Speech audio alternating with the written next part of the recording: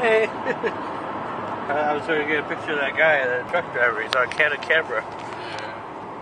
What's up, Mike? Not much. It's like the same angle we always do when we go to Grand Forks. Yeah, pretty much. Got your big head right in the center of the... Oh, great. Got you right on Zoom here. I can see your nose. I can see your nose hair, so... There you go. Just kidding. So what's going on, Mike? How's it going? Doing pretty good. Do you feel like we're in like a NASCAR, like in a NASCAR race? All these people, we got Jeff Gordon way up above. We're like up behind the rear. No pun intended there. No comment. Yeah. Oh yeah, so we're going back to Grand Forks again. First time in about 2 months. Last time we went was September 6th. Now it's November 2nd already, and we're going. Well, we're not doing no interviews with anybody today, but we're just going just for the fun of it today. Yeah. Just because we got nothing else better to do, and we both got the day off, so and we just want something to do, I guess. But I decided I was going to start making some vlogs now again. Haven't done that in a while, and since the last video that I put up here earlier this month that was called "Look into the Future." But I want to personally say thank you to all the people who I've had the chance to interview thus far. There will be more interviews to come, obviously.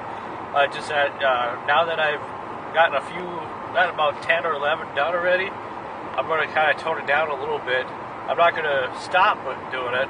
At least once or twice a month from now on, I'm going to try to get at least some type of guest to talk to anyway, to do an interview with.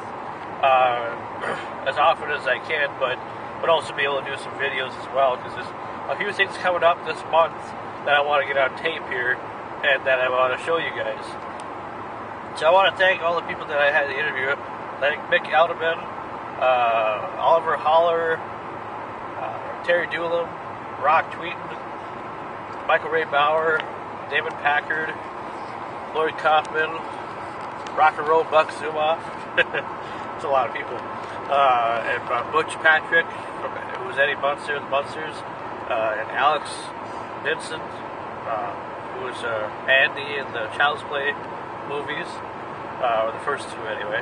And we got an interview coming up pretty soon by a good friend, Mike Massey, who has a special appearance in the new Iron Man 3 movie that they're filming right now. That's supposed to be coming out next summer, so... Now, that interview will be probably the last interview I do for a little while, until I can find another person to do an interview with. But anyway, got some breaking news here of what's going to be happening here at the end of this month that I'm kind of surprised. I didn't think I'd be able to do this again, but finally Mike's going to experience, and his brother's going to experience something that they've never experienced ever before. Their first ever pro wrestling event at TNA Impact Live in Bemidji, Minnesota, at the end of the month.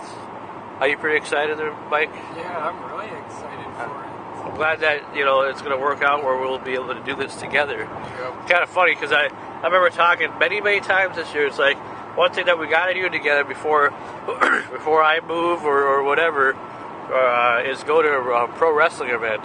And I was just making that up just to see, I mean, I really meant it, but I just thought, how weird would that be if there was like a wrestling event coming up before, we depart and everything, And there is at the end of the month. So, anyway, so we get to go to see TNA Wrestling. My second time, so the title of the video at that time will probably be called The Road Back to TNA Wrestling again.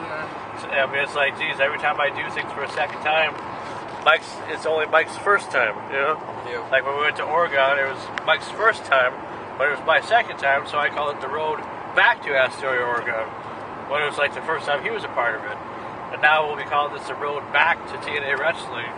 At this time, I'm going to try to do a little bit better with this video, try to bring the camera in and maybe try to get some shots, and also the pictures that I take will be a lot more better quality than the last time, because you guys remember, the quality of the pictures that I took the last time, because I had a Kodak camera, Yeah, it really turned out pretty shitty, and I was pretty embarrassed. But luckily, I had a guy help me out, kind of clean them up as best as he could. So they were all right for the way they could be, anyway. But anyway, so we so we're just on our way to Grand Forks again, and just gonna do a little shopping. Nothing too exciting today. And yes, I do plan on moving to Grand Forks here soon, but it just won't be until 2013. Hopefully before summertime 2013 is what I'm hoping for, anyway. Because I just need the change, and I just really hope that, you know, a new job will be. I mean, I know I'll be able to find something, that's for sure. Anything could be possible. Other than that, Mike, so what else is new with you? I mean, we're just driving. I know you're just trying to concentrate on the road, and I'm just yakking away at the viewers here. No, there's really nothing a whole lot for me. Mike always has a lot of information. He's always full of talk. He likes to talk a lot, Mike does. Yeah. Mike, don't be shy now, because I heard from the source that you're a shy person, dude. Well, I was You're not at shy? the time, but Okay. now it's like I'm not anymore. Yeah, but you hardly say anything. You hardly speak. Your brother speaks more than you do, dude. I mean, it's like you're the puppet and he's the puppet master, dude. Oh, right. I'm just kidding. Just kidding. Ha ha ha ha. Yeah. Anyway, Mike, you know, he can't. I can hardly get him to shut up sometimes. You know, it's just amazing. Whatever. He's always like, yak. I'm just like, this is what you're doing. This is what I want you. Where's that from? That was from Carrie, remember? No. But what? You remember? You don't remember the movie that was from? This is what you're doing. This is what I want you to do. You never seen the movie Master of Disguise at all? With Dana Carvey? I think I might have. So there was, I think his grandfather was saying, because he talks too much, he's like, this is what you're doing, this is what I want you to do. I thought it was funny. Anyway, Master of Disguise, who doesn't remember that movie 10 years ago when it came out on DVD? Anyway, so we're going to go to Grand Forks, have some fun, and we'll let you know what we find, or I'm not really sure what I mean, I know I need to get some shoes that's the most important thing. Let alone any DVDs or Blu-rays or anything like that. If I'm lucky to find, I'm hoping maybe the Walmart will have, because the Walmart in Thief River is big. It's a super center, but it's like the Walmart in Grand Forks is a lot bigger, and that is a super center, and they have more in their entertainment section than they do in Thief River. So I'm hoping to find the Roseanne Season 5 and Season 6 sets from Mill Creek Entertainment.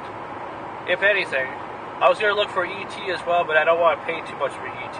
I won't pay more than probably $15 for it. So if I have to wait a little bit longer till the holidays or something, then I will. I have it on DVD, but, you know, then I got to figure out when I'm going to watch it, because right now I'm kind of catching up on some of the stuff that I'm watching, like finally finishing up Season 2 of Boy Meets World, finally. I'm on disc number 2 now, and trying to finish that up. I still got one more disc to go, but anyway, we'll see what happens, and we'll just let you guys know along the way, and we're going to possibly see a movie called Wreck-It Ralph today, so we'll see what happens. Say goodbye, Mike. See you later. Oh my god, Mike, what the hell is all this? It's all snow. Are you sure? Yeah. Are you sure we're not like in one of the scenes in the Wreck-It Ralph where they're like an ice cream land or something like that? That we'll see like a big pile of Rocky Road ice cream somewhere? Are you sure? I'm pretty sure. Okay. Well, I trust you, you know. Trust you more than I trust myself sometimes. Anyway, well, we're back. It's a little later in the evening. I would have turned the camera on earlier, but it was actually a lot worse when we were coming from Grand Forks on our way back here to, well, we're going to Thief River now to do some grocery shopping, because I still got to get some groceries. I got some DVDs. I got, it's actually some Blu-rays. I got the E.T. Blu-ray, which I'll probably show a little later, another later time. Most people know what it looks like. I got Roseanne Season 5 and 6 that I found at Target, which I was really surprised about, so now I don't have to order it online. I also got the what did I get? I got season 2 of Full House. I wasn't originally going to get that, but I'm kind of glad I did. You know, it was only $9.99, so rather than paying $20 for it on Amazon. Jeez.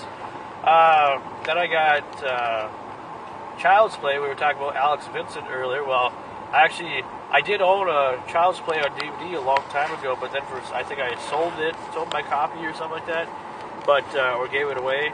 But I actually have, I found the Blu-ray for $4.99 at Best Buy, which I thought was pretty nice, pretty cool. It's the very first Child's Play that made Alex Vincent kind of a household name, at least around that time, anyway, over 20 years ago. And then, let's see, then what else did I get? I'm trying to think of what else. Oh, I got Meatballs, man-sized Meatballs,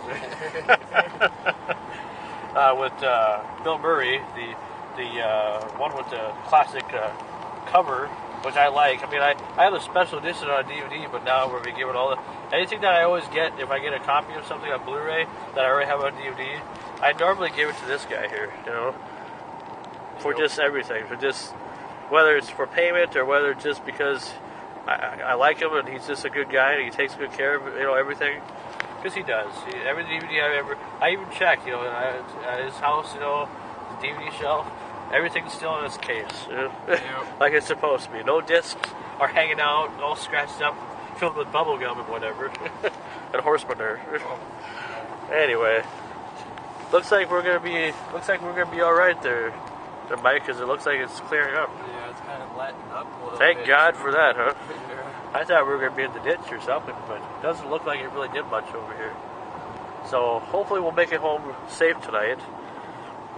Anyway, because we still got another 45 miles to go to get back to Greenbush, but we gotta stop at Thief River to do a little grocery shopping at the Walmart. But anyway, it's Friday, we're having a good time. What do you think of the Wreck-It Ralph movie?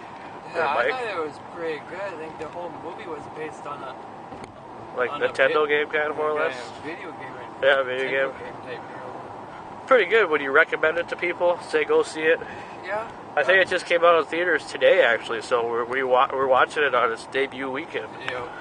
And I liked it. I mean, it had a couple plots that were kind of sad here and there, but it actually was pretty motivating anyway, because it's about a video game character, and they use other video game characters from the days of the past anyway to make it sound pretty cool. And then if you watch it with surround sound, that's pretty much the only way to watch it. You'll get to hear some 8-bit music, well, Nintendo music, which I thought was pretty cool. So, yes, it was a good movie, Wreck-It Ralph, and I think John C. Reilly is in it, and I believe Ed O'Neill, it said in the credits that he was I think he was the security guard or whatever that was picking, well, I don't want to give too much away, but I think he was a security guard anyway, in the movie. But anyway, Wreck-It Ralph was good. Today was a good day. Maybe eventually later on I will show you all the DVDs I got, but for right now anyway, we're probably just going to end this vlog. Sorry I didn't really show a whole lot for the theater and stuff like that, but, you know, I don't want to give much away, you know. You want to go see the movie Wreck-It Ralph, you go see it in theaters like we did. But anyway, I'm Frank Slauson, good old Michael Skulski here of Skulski Electric or whatever. Which is like right over here. It says Skulski Electric. You know, a sign that says Skulski Electric. Yeah. I just said your name right in front of it, more or less. I thought that was a good pun. I thought that was very punny, anyway. Anyway, so, alright. So you guys have a good one, and the next interview that you will see will be with my friend Mike Massey, who has a small role in the movie Iron Man 3, which is currently being filmed right now. So, hope you guys tune in for that interview. We'll see you later. Bye-bye.